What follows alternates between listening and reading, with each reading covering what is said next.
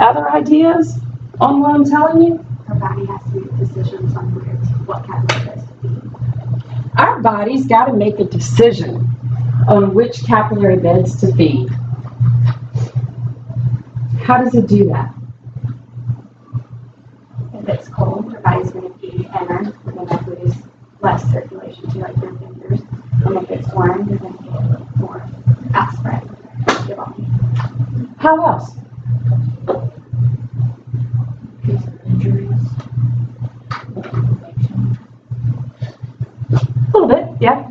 Can you think of another reason why the body would decide which capillary beds to feed? What does it?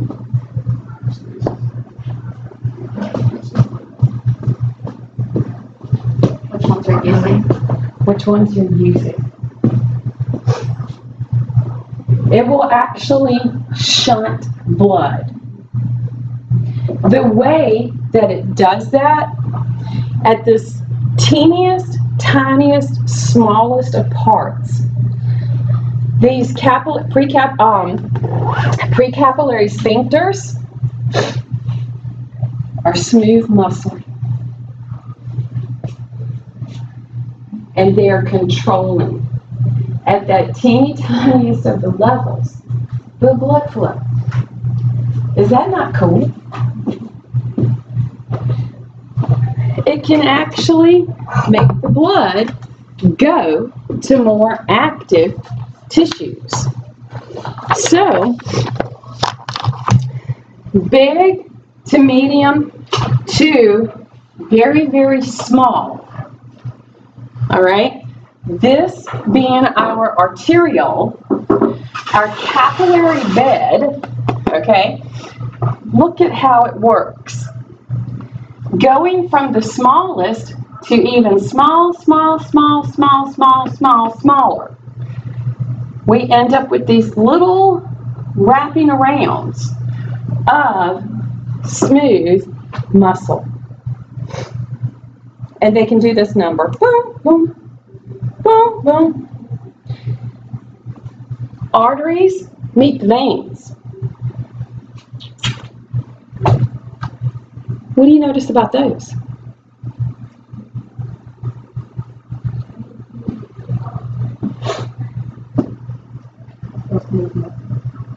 Do what? There is no smooth muscle. At this point, pressure should be 0. And it should just flow into the veins. And then we start at the small, go to medium, go to big, go back to the heart. And those tissues that would be around here, this is the area they get fed. Does that make sense? Now, in arteries, we do find that we can have something that's not very good. An aneurysm. Ever known somebody who's had an aneurysm? All right. Certain ones, to survive them is a miracle. Okay. Most of the time, you know, surviving an aneurysm is not something you hear.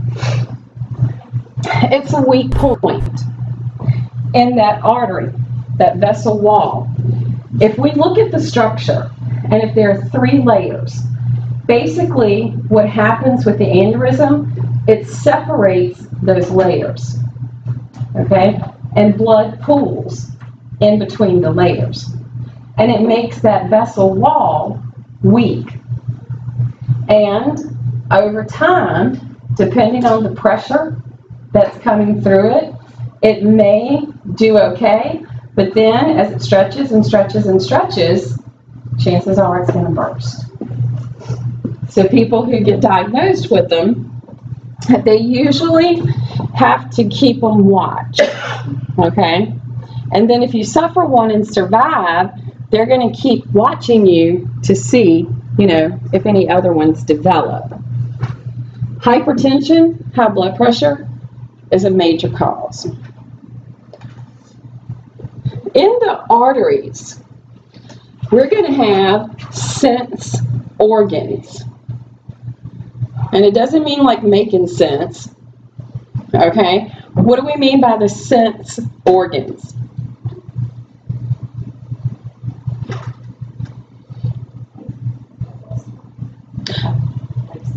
Like the senses. Okay?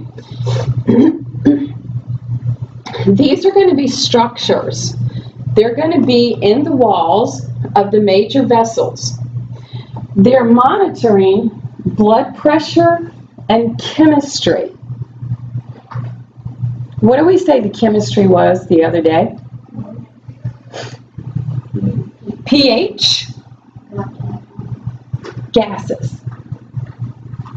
All right? pH and the gases.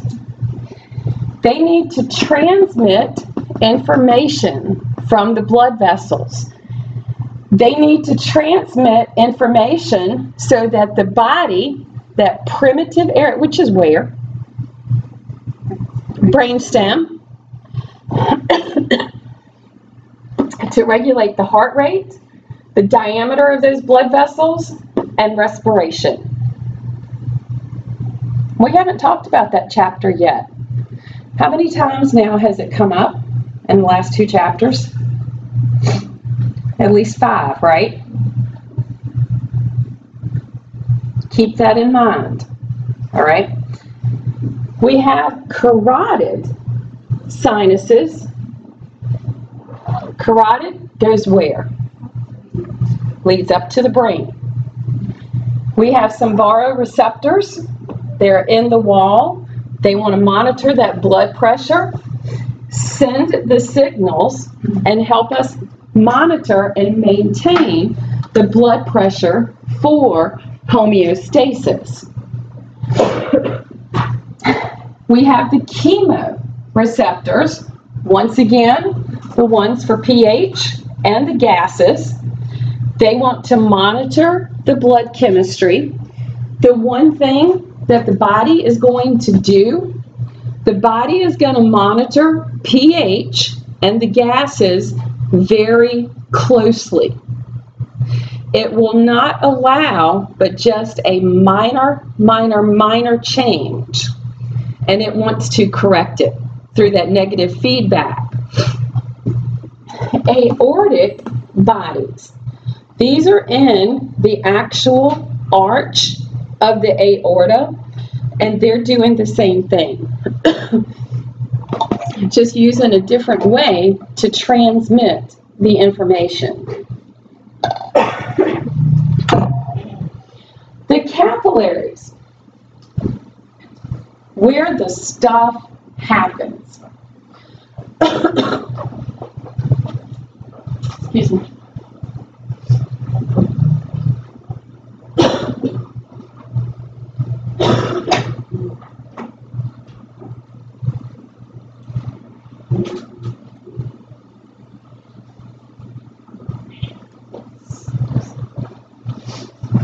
With the capillaries, like it says, the business end. Now, the endothelium is going to be very interesting. We've got 3 types of capillaries.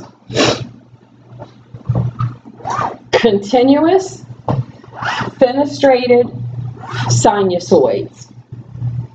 Because it depends on which part of the body we're looking at. A continuous capillary, what you find in most of the tissues. Do you remember this term right here? The tight junctions. Because look at my structure, okay? When I'm at the capillary level, single layer of the squamous cells. All right? They're going to have their tight junctions to hold them together, but we have the ability to pass materials. For example, Glucose. Glucose, we know, is needed in certain areas of the body. Where is an area of the body that majorly needs its glucose? The brain. Okay? Pericytes.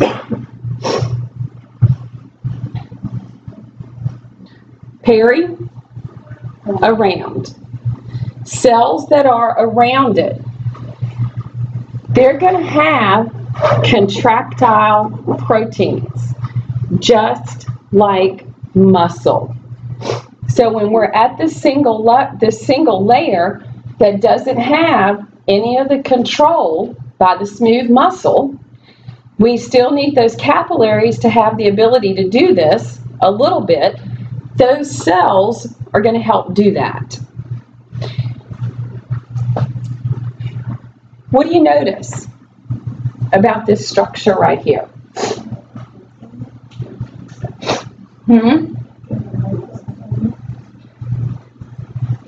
This single layer. And what are they trying to represent being right in the middle of that layer, that vessel? A red blood cell. Is that red blood cell nice and round, like the donut? Because at this point, when we're at the capillaries, the vessel is so small, red blood cells can only flow through one at a time. Think about that. I start out here, and I got a whole just full vessel that has to go from large to medium to the small in these capillary beds. At the point where the blood going through at the capillary is only going through one cell at a time. One red blood cell. And not only that, it's getting squeezed as it goes through. The poor little red blood cell. Why?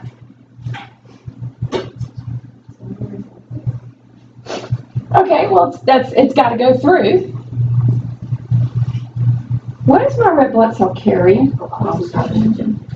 And that oxygen is mostly stuck to what? The hemoglobin. Guess what? You got to make it let go. So guess what happens as that red blood cell squeezes through that capillary? It squeezes it off. And that red blood cell has to be like, no, no, no. And then it's like, oh, man. And you got the oxygen to the tissues. And then, if needed, as the stuff is moving into the capillaries from the tissues, it can pick up CO2, but the majority of that's going to be just carried in the blood with the bicarb ion. And then that red blood cell gets to go back to be in the nice little donut shape as it continues to make the circuit. How many days does the red blood cell last? About 120. This is why it's a lot of strain on that little red blood cell getting squeezed in all those capillary beds. Isn't that cool? See, told you wouldn't think about your blood the same. The fenestrated capillaries. When something has fenestrate, when you hear that term, that means gaps. Okay? The fenestrated,